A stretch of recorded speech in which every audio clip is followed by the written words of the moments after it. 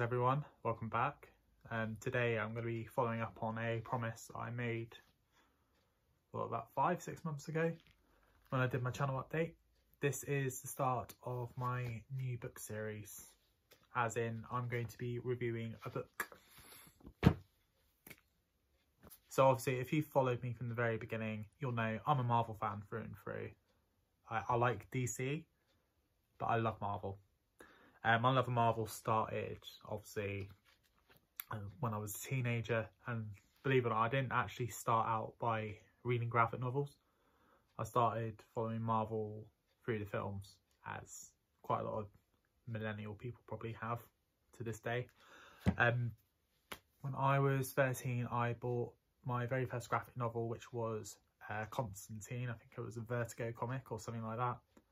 I didn't really get into it, so I kind of put it to one side and I left it there. And then I started getting more and more into these like Marvel films, like especially when the MCU came along. And then I picked up a Spider-Man graphic novel one day, and that was it.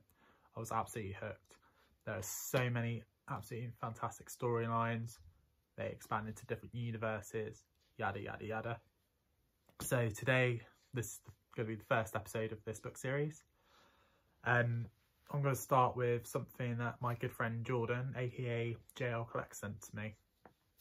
That I sat last night for about an hour or two, like just deciding whether or not to finish this, because I was absolutely hooked on the story.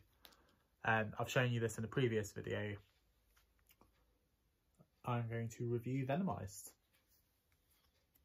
As you can see, the artwork like on this is absolutely insane. Like that's just looking at the front cover as well. Like when I read through it, I was absolutely stoked. Like the artwork's brilliant, the story's brilliant. I'll give you a bit of background before I go through it. As I was reading this, I realised this actually picks up after a story I've already read, which involves the X-Men going into space. So it's all about the Clintar, or the alien symbiotes, and it's kind of evidence that if a symbiote attaches itself to a host, it then actually becomes vulnerable to something called a poison. If it attaches itself to a symbiote, it completely, like the human host or whatever host, they basically is non-existent. They have the like mind and soul of that host, but the body's just gone. And if that's destroyed, then the body's destroyed. So starting this out, I was a little bit gutted because it looked like a lot of heroes were getting taken down. So in this story that I read before, the X-Men are in space with Venom, and they're obviously fighting to take care of the poisons. But by the end of that story, they hadn't been wiped out at all. They made their way to Earth with a lot of symbiotes, and they just started venomizing all the heroes and then poisoning them, which is, it's kind of a grim story, but really, really had me hooked. It's got lots of amazing characters in it. There's a frame with you got Spider-Man in his black suit. Stop there, spoiler alert before I carry on.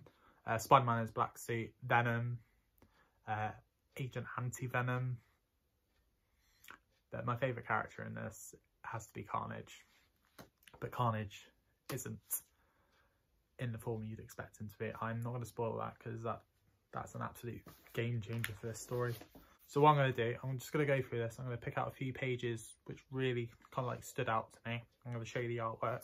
So this is basically at the beginning of the story when X-Force, who have been taken over by the symbiotes and in turn the poisons, have come back to Earth to start kind of poisoning people with symbiotes. That frame there, I love that. There's just, I don't know, I don't really know how to describe that. That's kind of like, yeah, shit's about to get real. Just a disclaimer, I've never really done a book review before properly, so if me rambling's not really any good, I'm sorry. Okay, so this is a really interesting piece to me. So as you can see, Spider-Man's going after this guy. This is actually the Punisher, taken over by a symbiote and then a poison. And he gets taken over by a symbiote. That is the exact same pose that's on the Secret Wars front cover, which I'll put here. So that's I think that's there for the like hardcore Marvel fans. Like, if you notice it, you notice it. If you don't, then obviously you're not a true believer. So I'm kind of here, and this is one thing I can probably criticize about this, is this here should have been a really, really big reveal, that they kind of just, I don't know, reading that page and then going to here was really anticlimactic. So you got a dude in the throne here, and then you got this guy here. This guy is clearly Doom. Like, you can tell by the green cape, but you don't know who that is. But then you go to this page. Right, yeah, at first I thought that was Zemo, but it's actually Thanos. I mean, you can tell by the nutsack type chin that it's Thanos. I feel like that could have been revealed like a whole lot better. Like, it should have had a lot more impact. But you know, it's a really good story. It's really, really had me hooked. And the other thing about this is the symbiotes have actually been like programmed to not be able to unbond from their hosts, which that kind of screws them up a little bit. I'm going over on this video quite a bit, so I'm gonna get on with this. This was written during the I believe it must have been the Mighty Thor run, because you don't see Thor, but you see Jane Foster. I'm not a very big fan of that run of comics. Like, Thor is Thor to me, but Jane Foster's all right. I'm interested to see how they portray her in the upcoming Love and Thunder. That would be really good. Oh yeah, this is the funniest bit. They involve D-Man. It's like, he's like the worst superhero ever. They involve D-Man and God, I don't know who the other guy is. But that is when shit gets real. When 84 is taken over by a symbiote and the symbiote is taken over by poison. Does she get out? I'm not going to tell you. This is probably my favourite piece of artwork in this whole book. It's the variant cover for, what was it, number 3.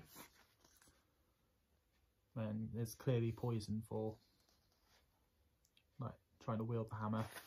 Spoiler alert, she can't wield the hammer when she's in the suit because not worthy. There's one really weird thing about this book. I've never heard of this character before. Kid Kaiju.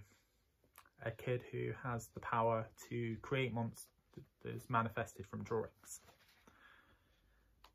Weird superpower. From what I can see here, useful, but still weird. Eventually, a select few of the heroes end up in space. But it turns out they're lured into a trap.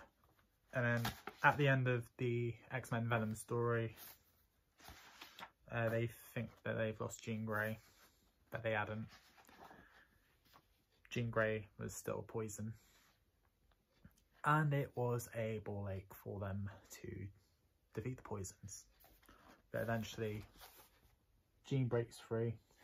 She comes back to life. I don't know how. She's like an Omega level mutant, so where's the surprise there? But also it like involves the young X-Men, like from, I think they're from another dimension. So this is why I love Marvel comics, because they merge the multiverses so well, and I really want to see this in the films. That would be fantastic to watch in real life. But to conclude, the story ends. There's still poisons out there, but they pretty much tackle the big threat. So that's my first book review for this channel. That is Venomized by Cullen Bunn, Ivan Coelho and Kevin Libranda. I'm going to give that a solid 8 out of 10. Based on the fact that the Thanos Doom reveal wasn't as great as I would have hoped for it to be. I didn't know they were going to be involved in this story. So it was still surprising, but it could have had a lot more of an impact. 10 out of 10 on the artwork, 10 out of 10 on the story. But the 8 out of 10 is purely for that, just because I'm petty. If I gave everything 10 out of 10, well, it wouldn't be very interesting, would it? So that's Venomized. That's all we've got time for today.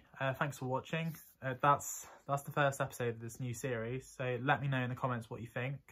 Are there any specific stories you want me to review? Let me know in the comments. I'm going to try and put one of these out every week or so. So hopefully we'll have something for next week. I might go back and do Civil War like I said I was going to in the first place. But we'll see. And in the meantime, don't forget to hit that subscribe button, hit that notification bell to get the latest updates. And a Merry Christmas to you. Bye for now.